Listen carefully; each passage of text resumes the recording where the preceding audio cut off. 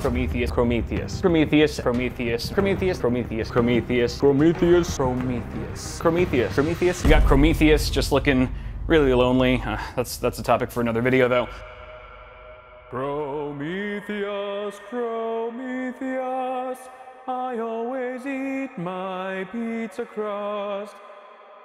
A couple weeks ago, I brought back Prometheus, my super high-end custom water-cooled workstation PC that I built nearly 2 years ago and have yet to boot successfully a single time, or at least not with all of the original parts. Mainly because the GPU was not working. And in that last video, I disassembled the system, set the GPU aside, and figured, well, we can at least work on the motherboard, make sure that it's still working properly, and do some testing on it with a different GPU. But then the motherboard wasn't even working. Host error, and I thought it was because during a BIOS update that I had done several months ago, that something had interrupted the process, whether it was a power failure or something else, and that I basically bricked the board, which is why we were getting a postcode error on the OLED screen that's on the motherboard. So I called ASUS customer service and issued an RMA so that they would send me a new board in time for the NVIDIA RTX 4000 series launch, which is one of the cards that I plan to put into Prometheus since the existing RTX 2080 Ti is a bit outdated at this point. But after posting that video, a couple of you commented and suggested that maybe the reason why the motherboard wasn't booting was because there was no fan plugged into the CPU fan header. And I've known this for ages. For many years I've known that a system will not boot or may not boot if there's no fan plugged into that header. But every single time that's happened to me, I've always gotten a prompt that says CPU fan not connected, you know, please plug in or whatever to continue, or whatever it says, but I've never once gotten a black screen, and that's what Prometheus was doing. It was just a pure black screen giving me no signal, no indication that that was the issue. I've never experienced that before, but today I'm going to try and plug in the fan into the motherboard and see if that works, see if it magically fixes things. If it doesn't, I'm not 100% expecting it to. I'm trying to be cautiously optimistic, I guess, but if it doesn't work, then we can still carry on with the video and really focus on the GPU for today, because what I want to do is take this water block off and put the original air cooler that came with this card, which is an ASUS ROG Strix RTX 2080 Ti Gaming OC, and see if the graphics card works then. Because there could be some issues with like mounting tension if the block isn't mounted properly, which I doubt it because I actually have uninstalled and reinstalled the block multiple times. This was, you know, many months, if not a year plus ago, and the GPU still would not work. But today would be the first time ever that I've actually tried reinstalling the original air cooler to see if it works or if the GPU has in fact been DOA this entire time. But first, let's see what happens when we try booting the system with the CPU fan header populated. Before we continue, this video is brought to you by cdkeyoffers.com, a one-stop shop for reliable gaming software keys. Right now they're offering 20% off Windows 10 Pro OEM keys when you enter promo code BW20 at checkout. Getting your key is easy. Once you've added it to your cart, enter promo code BW20, fill out your payment info, and complete the purchase before heading to your purchased orders page to view and copy your new key. Simply paste it into the Windows activation page and voila, your operating system is fully authenticated. To grab your discounted Windows 10 Pro key now, click on the link in the description below. Okay, let's give this a shot. Not holding my breath. Not holding my breath. Could take a minute. Come on. All the codes, give me all the codes, check memory, check hard drives, still nothing. Been a good 20 seconds. Nada, nada. Monitor, come on, come on, come on. That got me excited for a second. It was just the monitor splash screen.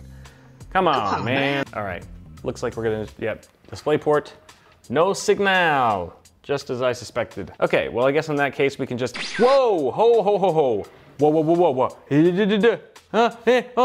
Oh, it works, it works. Prometheus is working. Oh my God, it works, it works, it works. Holy Toledo, holy freaking Toledo. Let's do this. Are you kidding me? Are you kidding me? That actually worked. Thank you people in the comments for suggesting that. Like I said, I've never once experienced a complete black screen from not having the CPU fan header populated. But here we are. I've already learned something in this video, and I guess this is good to share with the rest of the class who doesn't know the thing that I just found out 2 seconds ago. Always connect the fan header. Always connect the fan header. Even if it's not the system's like you're doing a test boot or something outside of the case, connect the fan header, because even if you're getting a completely black screen, it may still very well be the issue. So, oh my gosh, we're in the BIOS. We're in the freaking BIOS. Look at that.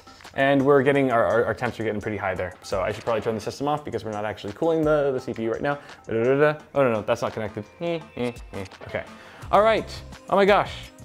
Oh my gosh. Oh my gosh, oh my gosh, oh my gosh, okay. Okay, so what can we do now? So I guess we could still go through the GPU process. Well, we can do some testing on the motherboard. I'll save that for later though. Why don't we still carry on with swapping this out, swapping the block out for the stock GPU cooler. Let me go ahead and find it. Let me go ahead and find it. Oh, I think this is it right here. Well, yes it is. Yes it is. Okay, this will work. This will work. We've got all the mounting screws. Yes, thank God I'm so organized. All right, cool. And look at how many RTX 2080 Ti's I have. 1, 2, 3, 4. Oh, that's 2080 Super. 4. I have 4 of them. What even is all these? These all must be empty. Let's go ahead and check really quick. Oh, this one actually feels kind of heavy. Oh wait, what does this say? GPU for water cooling charity build. Cooler only. Oh, okay, so this is just the cooler. This is for a charity build. I think when Paul and I did one of our charity streams, maybe a year or so ago, a year or two ago, I guess. And then we got this one, probably another cooler. Doesn't have any markings on it. This is sealed in the box. This has never been opened. This is the exact same GPU that we're using in Prometheus right now. Bro, whoa, hold on. Are you saying that we could actually just use this GPU instead? And this block will be compatible with that card because it would be the exact same GPU. What the frick? When did how did I not realize I had another one of these lying around this whole time? I could have, oh my God, dude, bro, oh my God. I could have, when did I get that? Why is that here? I didn't know I had another one of these just sealed. I really don't know. I don't know what to say, but this is good. This is good news. This is great news. We can actually take this block, put it onto this card, slap it into Prometheus, and for the first time ever, we might actually be able to boot it successfully with all the original parts. I'm so excited. I'm so excited. Okay, yeah, can we do that? Let's do that. God, I love having lots of hardware. See, this is the problem with having so much hardware. You just can't keep track of it all. It's horrible. I'm sure all of you feel so sorry for me for having this abundance of PC parts. You don't want my problems. Wait, hold on, before I get ahead of myself, I'm not gonna make the same mistake that I did last time with this GPU. Before I actually put on a GPU block onto here, I want to first make sure that this card works. Because if it's DOA like the last one, or at least I think that one's DOA, then we're gonna have a real bad time if I install the block on there and everything and find out way too late. So let's go ahead and try this again. This is gonna be a really quick test boot. Again, we don't wanna leave the system on for too long because there is no active cooling on our Ryzen CPU, which is a Threadripper 3770X. Gets very hot, or 3970X rather. But let's go ahead and just see if this works. Come on, baby, come on. Come on, sugar, show me some love. Come on, baby. Little dot, little underscore there. I think we're good. I think we're good.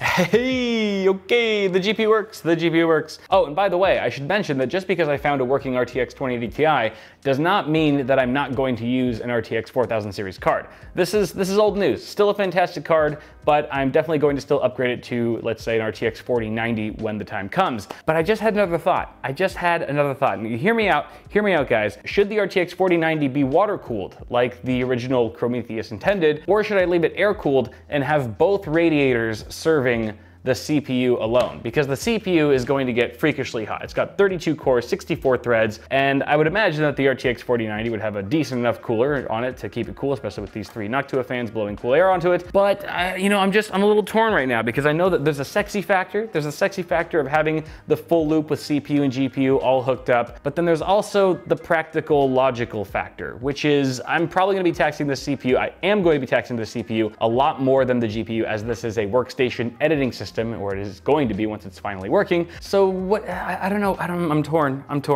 I think I need to ask Twitter. Let me ask Twitter. I'll be right back. All right, it's been like 15 minutes or so since I posted the poll on Twitter. Let's see what you guys said. 50-50. Come on, seriously. Jeebus Christmas, you guys are useless. Okay, well, actually, it doesn't matter. It doesn't matter anyway. We don't have to decide that right now. In fact, you guys will see this video. You guys let me know. Should I integrate the RTX 4090 into the loop, or should I dedicate the entire loop to the Ryzen Threadripper chip? Because again, this is an editing workstation, and we also don't know how hot the RTX 4090 is going to get. So maybe it's best that we cross that bridge when we get to it, and we can actually test thermals and stuff with that card once it's here. But for now, let's put a block on this thing. Then we'll fire up Prometheus, install Windows, drivers, and do some testing. I'm actually most excited to see what kind of thermals we get in here, because again, I still have not seen any of that. We'll do a Cinebench run, all that jazz. But let's start with the water block.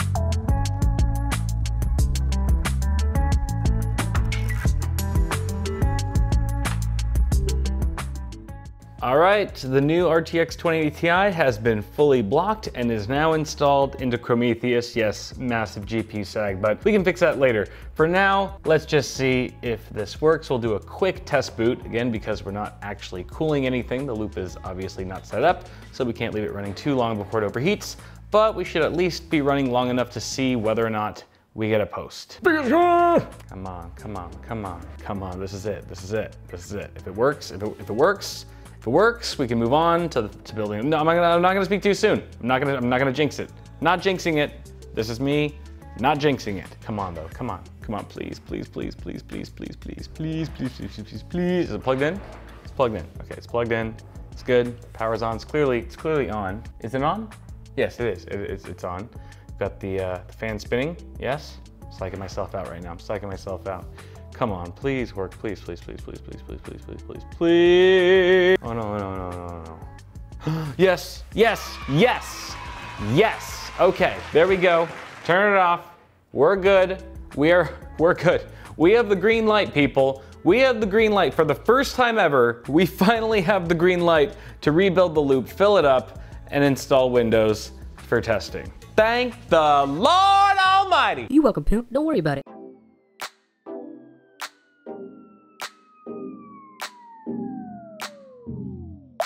Oh yeah, oh yeah, oh yeah. Prometheus is up and running for the first time ever. Oh my god, oh my god. Dang, she's sexy. Or he, she, whatever. It's fluid build, obviously, water cooled. But you can see it's looking pretty good. Running like a champ, running some Cinebench right now. We'll take a look at temperatures and the scores in just a sec. But a few quick things. You can see that I've actually had the system running for about roughly 45 minutes to an hour now, just setting things up, drivers and all that. And as you can tell here, the fluid level has gone down. I did have it filled up to right about here at the port, the fill port, and then it's come down as all the air bubbles have kind of slowly gotten out and the fluid has filled in all the gaps. So I'll top that off in just a sec. But the other thing I noticed is that this fan right here is not on. I don't know why. I thought I'd plugged it in everything, but apparently not. It could be because I think this fan might be on an extension. So maybe the extension got pulled while I was fishing around in the back at some point, but I'll fix that later. Shouldn't be a big deal right now. The other thing is that I did put two SSDs back into this DIMM.2 slot. One's a 1 terabyte NVMe drive, the other's a 2 terabyte NVMe drive. I currently have the operating system, which is Windows 10, loaded up onto the 1 terabyte drive. I'm gonna save the other 2 terabyte drive for games, pretty much. Games and mass storage. Not that I plan to really game on this thing. It's mostly gonna be for editing, workstation stuff, rendering and all that jazz. But if I ever do want to game on whatever setup I decide to put this on, it is kind of nice to have that option and not dig into the drives that are supposed to have all of my raw footage and essential assets on there. I have not, however, populated our expansion card, which has 4 M.2 slots on it. I'll do that in due time, probably populate it with some 2 terabyte drives and get it back to where it was before. And that's gonna be my work, what do you call it, my scratch disk for editing and stuff, where all the raw footage goes onto. And I'm probably gonna set that up into a RAID configuration, maybe a RAID 5, maybe a RAID 10. Apart from that, like I said, everything is running smoothly. One thing to note though is that I couldn't get the memory to post at its rated speed of 4,000 megahertz. For some reason, it just wasn't posting. I changed the voltage manually to 1.35 in the BIOS, as well as manually configured all of the timings, but still no post. So I had to dump it down to 3,600 megahertz, and that seemed to do just fine, which is what it's running at right now, as you can see there. Double that and you get 3,600. So that'll do for now. I might tinker with it later on, but it's okay for the time being. And right now we are running Cinebench R23. This is just the single thread test. You can see it chugging along there quite slowly, not super fast, but this is Threadripper. We're talking about a Threadripper chip here. The HEDT or high-end desktop chips are really not known to run super fast. That's not what they're intended for. They don't hit super high clock speeds like a top end like Ryzen 5900X would, or a 12900K from Intel would. Those are great chips for gaming, but this is not a gaming CPU by any stretch. It's really just for multi-threaded workloads, anything that can leverage a lot of cores at the same time. So that's why these things are great for video editing, encoding, lighting, 3D modeling, that sort of thing, which is why I'm pretty sure we're gonna see a much more impressive result with the multi-threaded test in Cinebench R23. But we'll let this finish up really quick with the single-threaded test and see what score we get. All right, we're just about done here, and boom, 1288. That's our single-threaded score. That puts us just below an Intel Core i7-1165G7 and above a Core i7-7700K. So yeah, like I said, it's hardly faster than a several generations old Intel quad-core CPU. I mean, it can still game if you really want it to. It'll get the job done, but it's really not what it's intended for. Where the magic really happens is when you're doing multi-threaded workloads. So we'll go ahead and start the multi-threaded test. Go! Look at that. Look at that beast go. Bro. Oh, it's so beautiful. 64 threads at work, just like that. Oh my God, 43,728. Yeah, you're gonna top that chart. You're topping that chart, just blowing away the 2990WX, which is the last gen Ryzen Threadripper chip, and it's even one tier higher than it. That was the flagship Threadripper. This is not even flagship. I think flagship is a 3990X, which I'm too poor people to afford that chip. But damn, son, damn! Let's see if our thermals are equally impressive. On the core, we got 68.9C. Oh, we were so close to 69. I'm sad, but you know what? That's fantastic. We stayed under 70 degrees Celsius on both the single thread and multi-threaded test. That is amazing. Oh, I'm so excited. Okay, before I get carried away, let's do one more test. Adobe Premiere Pro, here we go. So I just recorded a 10-minute clip, 4K, 30 frames per second. I actually just recorded it just now. This is me configuring the memory timings actually on Prometheus. And I actually applied some color filters and stuff just to tax the encode a little bit more. But let's go ahead and try exporting this. I did 45 megabits per second. We're gonna do one pass. And, oh, let's time it. Can we time it? All right, I'm gonna be a second off because I only have one hand, but ready, set, go, and start. And here we go.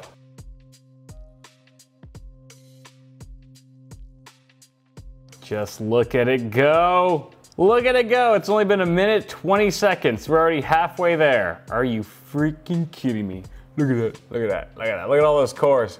Look at all those cores bouncing around. Woo! Yeah, buddy. Yeah, buddy, we're rocking around 4 gigahertz, a little over 4 gigahertz on at least one or some of the cores.